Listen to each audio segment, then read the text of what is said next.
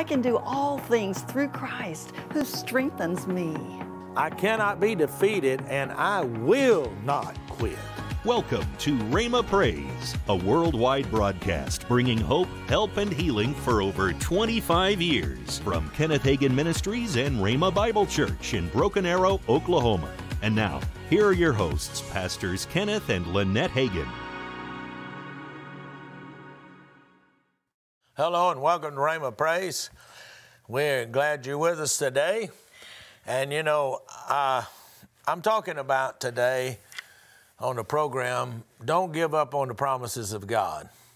Now, some people, when they talk about the promises of God until push comes to shove, or right. And they find themselves in a situation and they begin to waver on the promises of God. You know, honey, somebody will come and say, well, see, you're not going, your faith not going to get you through this time.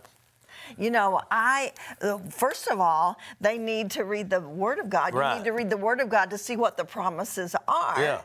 And then whatever your situation is, you need to find a promise that applies to that. Like if you need a if it's a financial need, then you look at the promise that says, my God shall supply all of my needs, not just a part of my needs, but all of my needs. Or if you're in a hopeless situation, seem like you gotta go to the fact, no weapon formed against me will prosper. That's right. You gotta go to 91st Psalm.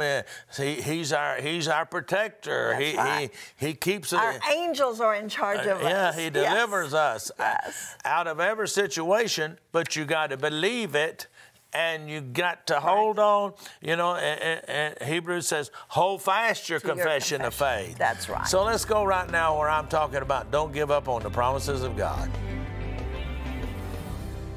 You know, Adam Clark says. He says, we are told that the hearts of all Israel went after Absalom. And that's in 2 Samuel 15:13. David is astonished to find such a sudden and general revolt. Not only the common people, but the counselors also, and many of his chief captains.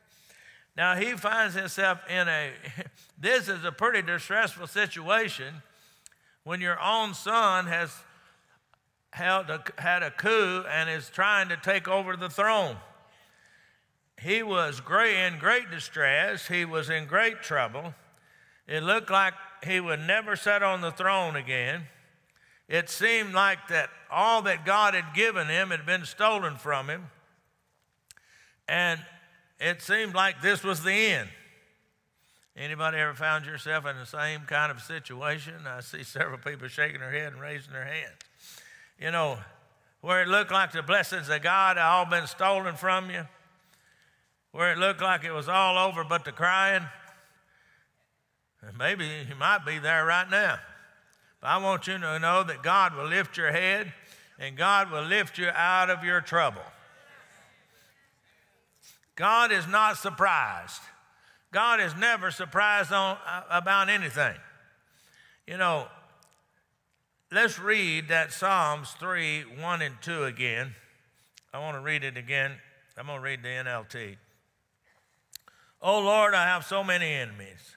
So many are against me. So many are saying God will never rescue him.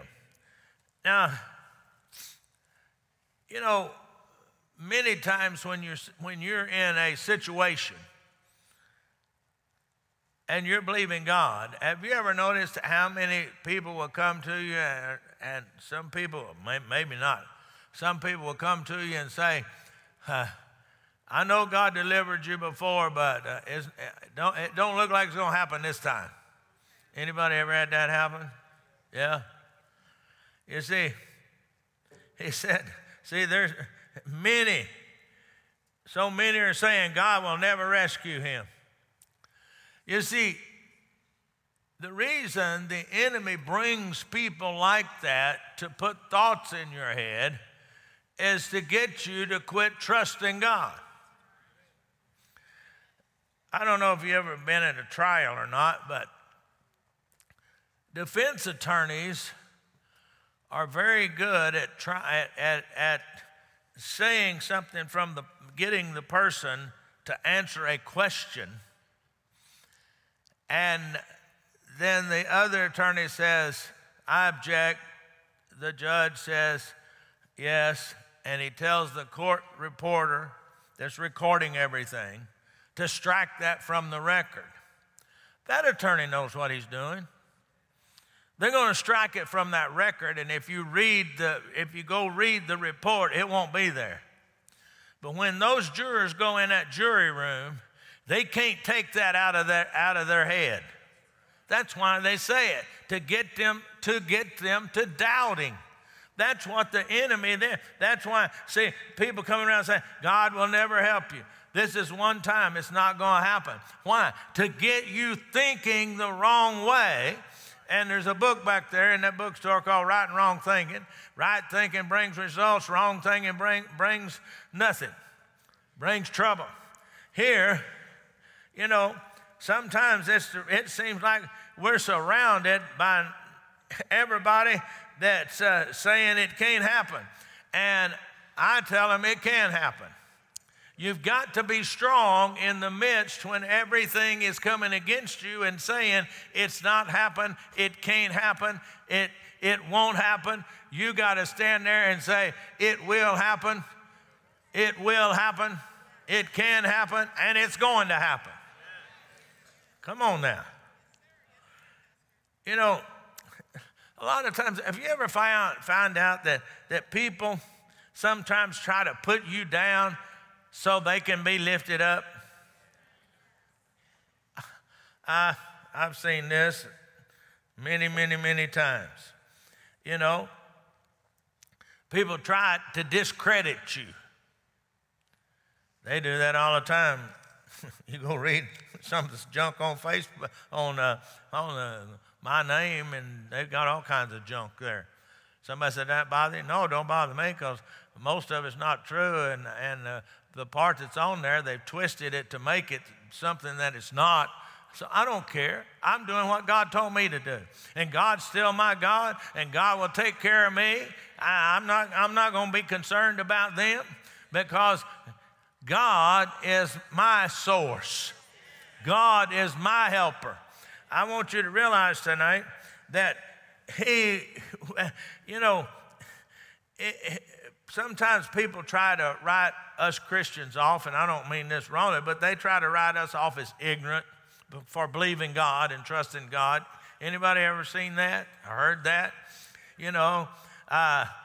They try to tell us that we're unqualified for anything and so forth and so on. And it seems like trouble's on every hand, on every situation.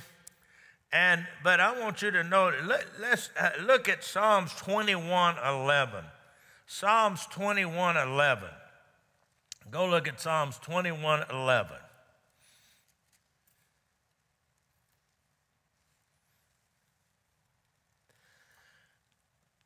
Now, I'll go read it from the New King James and then the New Living. For they intended evil against you. They devised a plot which they are not able to perform. Now, I like the way the NLT says it. Although they plot against you, their evil schemes will never succeed, for they will turn and run when they see the arrows aimed at them. Come on now. We need to realize that although people plot against us, although the enemy brings things against us that are evil and schemes that try to get us away from the things of God, they never will succeed if you will not give up on the promises of God. But it's up to it's up to you whether the evil schemes that the enemy's bringing against you, it's up to you whether they are able to come to pass or not. Not up to God, not up to the devil. It's up to you to stand your ground with the Word of God. You know, when I was in high school, and you know, coaches, they would tell me, they say, now Hagin, listen, you're up against the number one defensive back, or you're up against the number one track runner today. Just do the best you can. Man, I'm gonna tell you what, I didn't say it to them, but man, I dug my heels in. I said, you just hide and watch. You know, that's when the enemy comes in with all telling you everything he's going to do and what's going to happen. That's when you got to dig in and just quote the Word and stand on the Word. It may not look like it on paper, but I'm going to tell you what, you can do it. You know, so many times when their teams are meeting against one another, they look at the players, and they got to look at all these players, and they look at these players, and these players are more talented and so forth. And on paper they say, hey, this team is the talented team. Do you know what? Even though they look good on paper, hey, it don't matter what happens, no matter what the paper says. It's what happens on that field that's what counts. It don't matter whether somebody's supposed to be good or not. I've been up against a lot of guys that was supposed to be a whole lot better than me, but when it was all said and done, I was the one in the winner's circle. Number one is because I just don't believe I can be defeated, and I won't quit. I had a coach tell me one time, he said, Hagin, what I like about you is, he said, you're on the other side of the field, and if somebody intercepts the pass and they're going, he said, you will run as hard as you can run, and you will not stop until that guy crosses the goal line. I said, no, because I might have a chance. He might stumble. He might fumble the ball. I might have a chance to get him. I said, I'm never going to quit. See, we've got to be that way with the things of God. The enemy, he may have stolen the ball from us and look like he's stolen all our blessings. Hey, keep after him. Don't back up and say, oh, well, I guess it's not going to work this time. Yes, it will work if you will keep up. Oh, man, hallelujah. Glory to God. Look at that. Now, let's go back. Let's go back there to Psalms 3:3. Let's go back to Psalms 3:3. Psalms 3:3. And in the King James it says, but you, O Lord, are a shield for me, my glory, and the one who lifts my head. But in the NLT it says, but you, Lord, you, O Lord, are a shield around me. You are my glory, the one who holds my head high. Shield. What is a shield? It's protection. A shield is something that you use to protect. If you go read about the armor that you're supposed to have every day, the shield of faith, quench the fiery darts of the enemy. He is our shield. It says here, he's a shield. You are a shield around me. If you got a shield around you, why worry? The devil can't get through. It doesn't matter what somebody says. I don't care. Somebody told me that. You know what they said about you? I said, I don't care. It can't bother me. It may bother you, but it don't bother me. Come on now. See, we give glory to God because he's our shield. He is protecting us when we can't see it, we don't feel it. Everybody else is saying it can't happen. He is the one that is our deliverer because he's our shield. He's the one who turns our hopeless situation into victory. Because he's our shield, he's the one that causes our enemies to run from us. There, it says resist the devil. James says, resist the devil and he'll run from you. Or actually the word flee is in there, when that word means run as if in terror. With our shield, when he's our shield that is around us, he is the one that restores to us what's been stolen from us. I believe that. That's when, in the middle of that, because we know the shield is around us, we give glory to God because we know that he's holding us, he's holding our head up, he's holding us high, he's raising us above the despair. He's raising you up out of depression. He's raising you up out of distress. He's raising you up out of trouble. You know, man, you know, they always tell you, hold your head high. No matter what happens, hold your head up. You know, you can tell when somebody's defeated. I mean, we used to, we was on the sideline, we say, hey, look how they're walking off the field after something had happened. I mean, we look at one another and say, hey, we got this. We might be behind on the scoreboard, but if they're walking off the field like with their head down, right, I can tell you right now, they say, uh-oh, it's all over. And you guys know what I'm talking about? Some of you guys should know what I'm talking about. How many of you have ever seen the other team walk into the huddle or walk into the side with their head down? Did that inspire you or not? Yeah, because you know, hey, we got this. Listen, let me tell you why. God's holding our head up. Saying, hey, you got this. You know, with our head lifted up, we can give glory to God. You know, with our head lifted up, God brings us encouragement, telling you it's going to be all right. Everything's going to be all right. You know, when he lifts our head up, he gives us the comfort of all of his promises. When he lifts our head up, he builds in us with the word of God that we are overcomers. We can't go under for going over. When he lifts our head up, something happens. What happens? When he lifts us up, lifts our head up, our perspective changes, and we're able to see the possibility instead of the problem. Excuse me.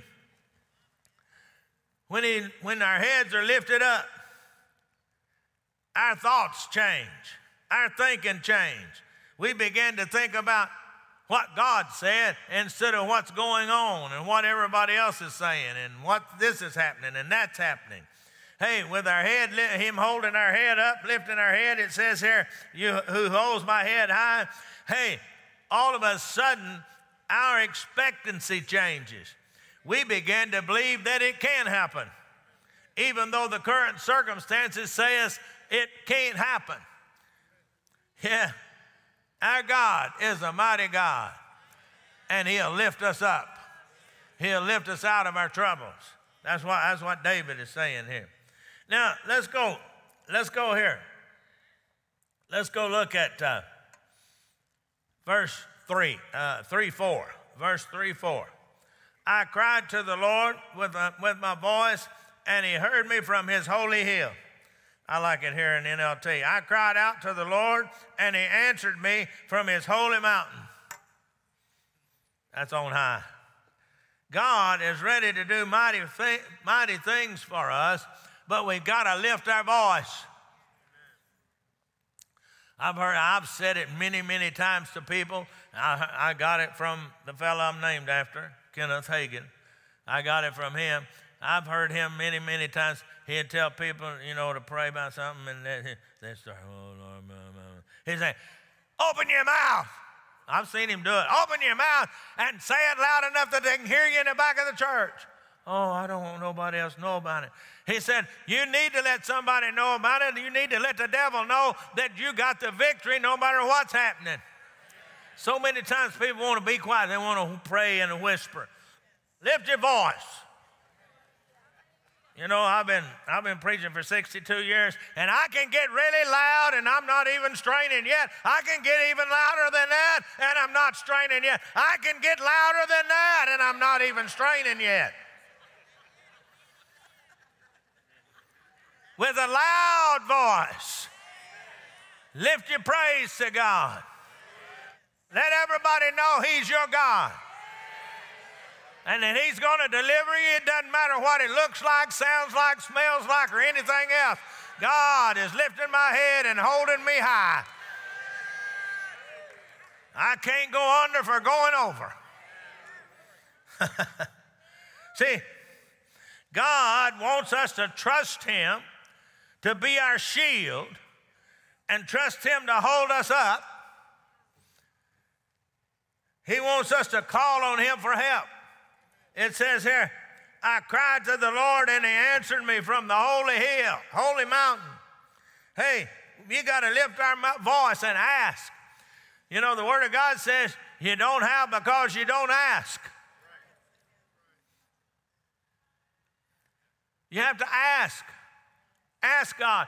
Oh, well, God knows what I need. If He wants to, He'll give it. No, you got to ask Him. When you ask Him, it releases the power. So many people say, well, if He wants me to have it, He'll give it to me. He already gave it to you in the Word. All you got to do is possess it. How do you possess it? By opening your mouth and talking. If you say to the mountain, be removed, be cast in the sea, does not doubt in his heart, but believes what he says, he'll have whatever he says. Come on now. See, God wants us to use the name that's above every name. He said He'd given Jesus a name that was above every name. He wants us to use that name, the name of Jesus. It's important to learn to use the name of Jesus. It's important. I end all of my prayers in the name of Jesus most of the time. Why? Because the power, everything that we have is because of what Jesus done at Calvary. It all rests back to Him. I know if you would listen to what I had to say about don't give up on the promises of God and will follow the things that I said there, you'll find out that God will deliver you. He'll bring you through, and you'll have victory on the other side. You know, honey, songs come to me. Yeah. And the song that just came to me, I learned as a child, every promise in the book is mine. Yeah. Every chapter, every verse, every line. All the blessings of His love divine. Every promise in the book is mine. Yeah. So know that every promise in the book of God is yours in the Bible. Well, honey, we have a wonderful offer. Yes, we do. I believe the last time for this offer. Yeah. My DVD, Facing Your Goliath. Right. And it will help you to know your promises and how to speak to the enemy. Right. Your 3 CDs on avoiding the trap of offense. Yes. It's important to do that. And I love this book by you and your dad. It's a collection of sermons about ministering to your family. Yeah, they've taken our sermons where we've been teaching on the family and put it together with his and mine and come up with it's a good book. You know, because there's just so many tips in this book that's going to help you. I remember, and I think it's in this book, I remember one time that there was a family and their son actually he was missing. They didn't know where he was. And so I remember your dad saying to him, just surround him with faith and love. Yep. Just surround him with faith and love. And you know what? The end of that story is now he's ministering the gospel of the Lord all over the world. That's one of the surrounding your teenager with faith and love. Yes. That's one of the the chapters. A gift of $35 or more. So you can go to rhema.org for the product offer. Hey, on April the 8th through the 10th, yes, Friday through a Sunday, we got right here on the Rhema USA campus. And somebody said, well, why do you say the Rhema USA campus? Because we got 280 of them around the world. That's right. But this is the only U.S. campus right here. And it includes a tour of the campus, a night of worship. You get to attend 3 classes. There's a luncheon. There's information about job and housing info. And then, of course, the Sunday morning service at Rhema Bible Church. Yes. Just go to rbtc.org and all the details are there. That's right. Well, coming up next week, April 3rd through the 5th, we're going to be in Graham, North Carolina, Trailhead Church with Pastors Josh and Anna Grissom. And so you can go to rhema.org for all the details. And just go, if you want to find out anything about our Living Faith Crusades or anything about Rhema, just go to rhema.org. Everything's there. You can see where we live stream. You can watch on demand. Yes. You can read our Word of Faith magazine online, or you can download it. And you can watch sermons on YouTube. A lot of sermons that have been done over the years on YouTube. Yes. Well, as we get out here today, we want to thank you for helping us to bring hope, help, and healing to the world. Join Pastor Kenneth and Lynette Hagin for Living Faith Crusades in the month of April. They'll be speaking in Graham, North Carolina at Trailhead Church with Pastors Josh and Anna Gresham, happening April 3rd through the 5th. Then April 6th through the 8th, the Hagins will be visiting Victory Worship Center with Pastors Ray and Liz Eppard in Stanton, Virginia. So if you're in the North Carolina and Virginia area, we encourage you to come out and participate in the Living Faith Crusades in the month of April. For more information, you can go to rhema.org/LFC. We look forward to seeing you there. When you have the fruit of the Spirit working in your life, you are empowered. You have a defense against Satan's offense.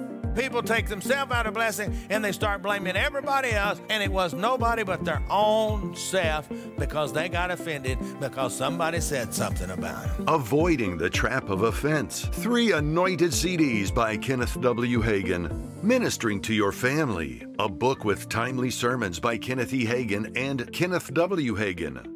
Facing Your Goliath, a powerful DVD by Lynette Hagin that will help you bring down the giants in your life with faith in God. All of these faith tools can be yours today for a gift of only $35 or more by calling toll-free 888-PRAISE-8 or log on anytime, day or night, to order at rhema.org. For Canadian orders, log on at rhemacanada.org. Do it today.